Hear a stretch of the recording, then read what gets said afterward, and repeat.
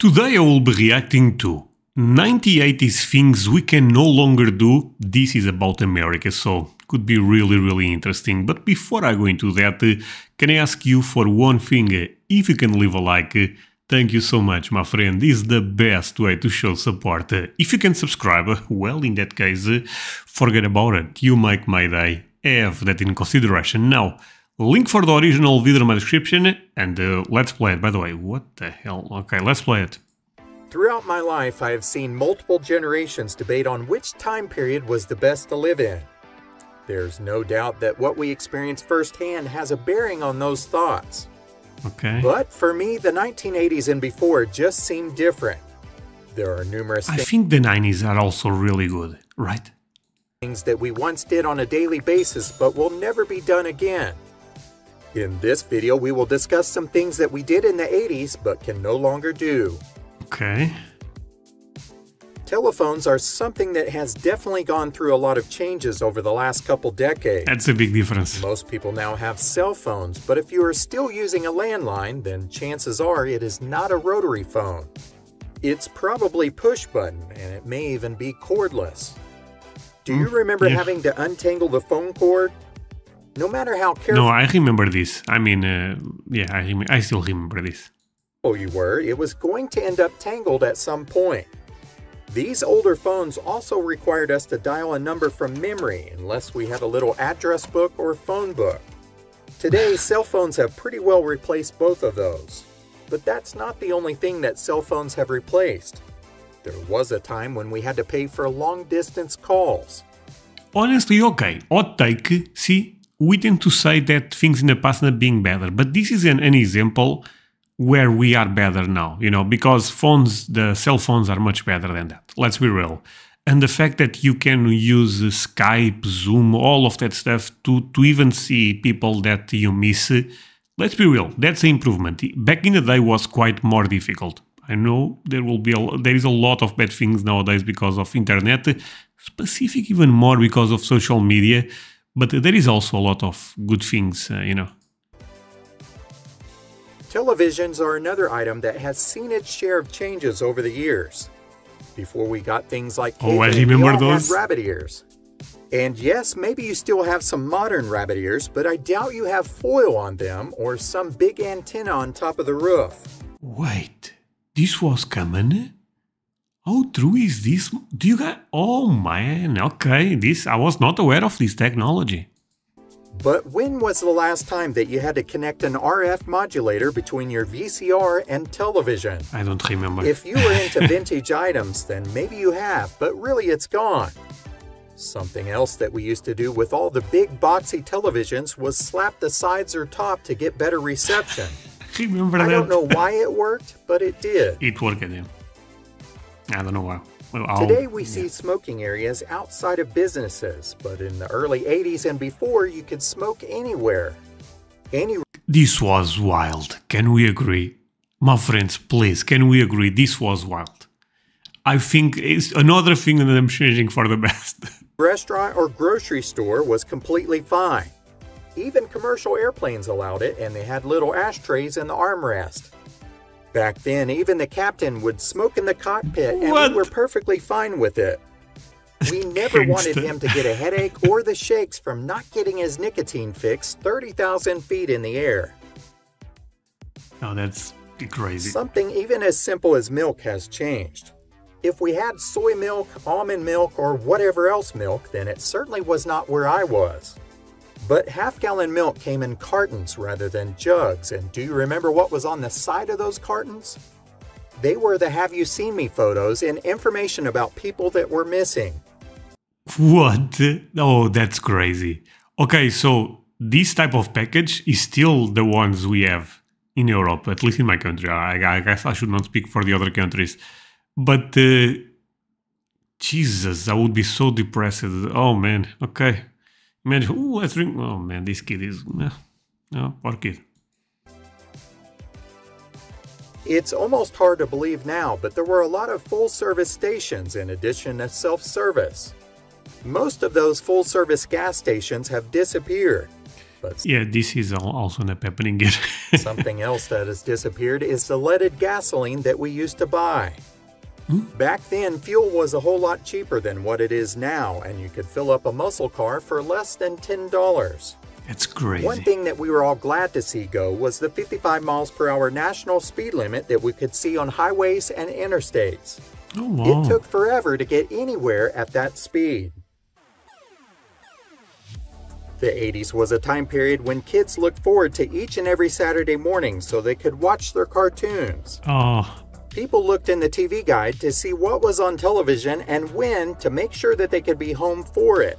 oh, this I have Not great everyone memories. had a VCR in the earlier part of the decade, so occasionally we would be so busy that we would forget to tune into our show and we would miss it. The majority of households still got the newspaper delivered every day of the week. There was Oh, the majority? Is this true? Oh, that's crazy. Yeah, newspapers here, they sold much more than they sell nowadays for sure, but was still something that, I think this is a more cultural thing in America. nothing better than going through the Sunday paper and looking at all the sales ads, comics, and coupons. Back then, kids loved getting a side job as a paperboy or paper girl. Now all of that seems to be mostly gone. Interesting, actually. In the 80s, tons of kids dreamed of one day going up into space on the space shuttle.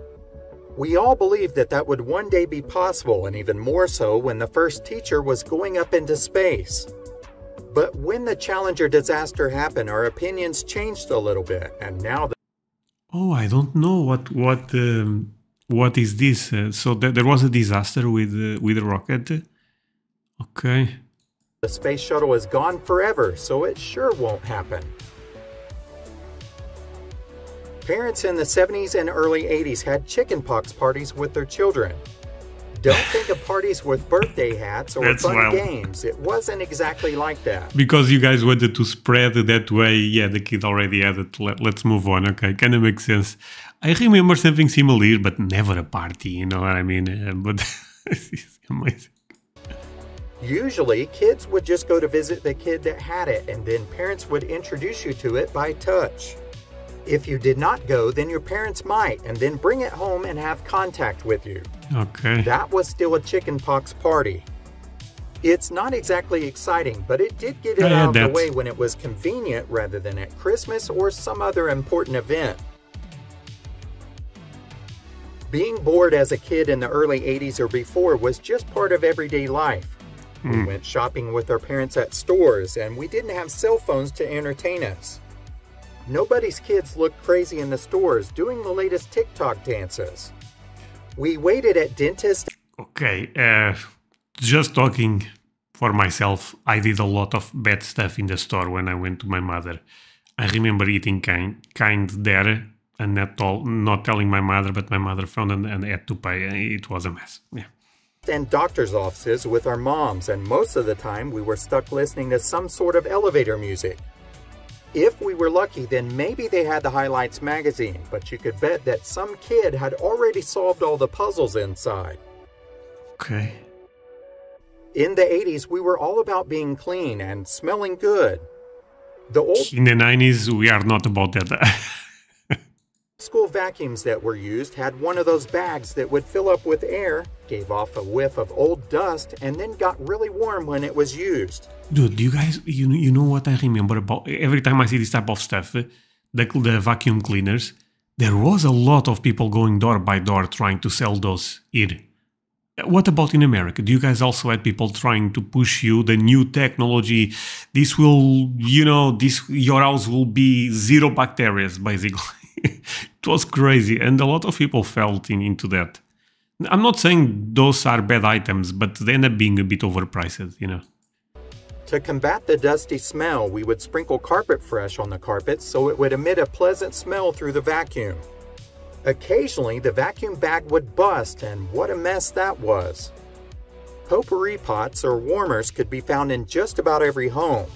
They smelled good, but they sort of made a sticky, gummy mess in the pot. Incense was another way of getting your house to smell better than cigarette smoke. But one of the People still using incense, right? Craziest things that ladies had in their homes were the decorative soaps in the bathrooms. You know, the kinds that look like little flowers, shells, or balls in a bowl? My mother still has that. They came in all sorts of colors and scents, but they did have one important rule. Do not use them. They were for decoration only. I learned that the hard way, by the way. Some of the things that you could find in living rooms of the 80s could be pretty interesting. For starters, just about everyone had the old wooden console televisions that weighed as much as a naval destroyer. What? Never saw Metal those. TV trays were essential to have so that you could eat dinner and watch your favorite television show. Some households stored them under the couch or in a coat closet, while others had an actual storage rack in the living room. If It's great technology. you were really fancy, then you probably ordered the clapper off of a television commercial. Those became the source of many See, now we are getting very American. A lot of that stuff is going completely over my head, I have to admit. jokes, but secretly we all wanted one. Another essential item that was found in many living rooms was Wait, that was a Vox one? a television commercial. Those became the source of many jokes, but secretly we all wanted one. Huh. Another essential item that was found in many living rooms was anything made out of brass. What you may not have realized is that it took a lot of polishing to keep it looking good. Okay. Ceramic animals and figurines were also popular to have in living rooms. Yeah. These came painted, but many people purchased them in blank white and then tried their hand at painting it themselves. And once it was done, there was Dude, this was... Okay, this is very 80s and 90s. I remember those also. Nowadays, people don't buy this type of stuff. To be honest, this type of stuff would be crazy expensive. With you know, I feel like they went away because we cannot afford them anymore. no better place to show off your artwork than the living room. They are cool. I like it. The 80s had a lot of things that spoiled us, and we didn't even realize it. Hostess ding-dongs came in foil, and for some reason they just seemed to Ding-dongs. Okay. taste better. Showbiz Pizza had some fun for the whole family, and to a kid there was no better currency than some of the gold coins or tickets to get some prizes. But the decade wasn't without its share of scams. Remember the erasable pens? The only way it seemed like you could erase the ink is if you finally wore a hole in the paper. Thousands of women fell for the epilating. Sure, it got rid of your leg hair, but not without some real pain after it ripped out the hair and made What the hell is that? it ingrown. During cartoons, they would air commercials that lured kids into calling 1-800 numbers so they could speak with their favorite cartoon. Yeah, this happened to me. I remember, you know, calling those numbers and all of a sudden there is a crazy phone bill. Yeah, my mother and my dad, yeah, we had a conversation. Let's put things that way. Characters.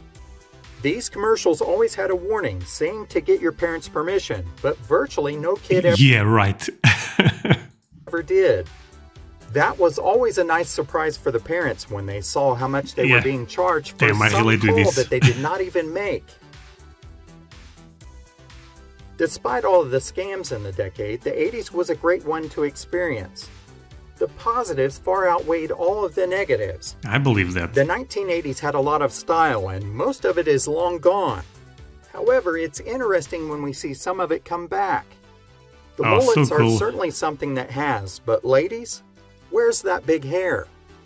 What are some of the things that you loved about the 80s? Let us know in the comments below. As Okay. Great video. I mean, these type of videos, they give me a lot of nostalgia, which is a good thing and a bad thing at the same time, because I think we have to live the moment, you know what I mean? But I grew up in the 90s, not in the 80s, but Portugal had a delay, so I feel like I experienced a lot of what you guys experienced 10 years before. But that said, well, leave me a like if you like this type of videos, and see you guys next time. Bye.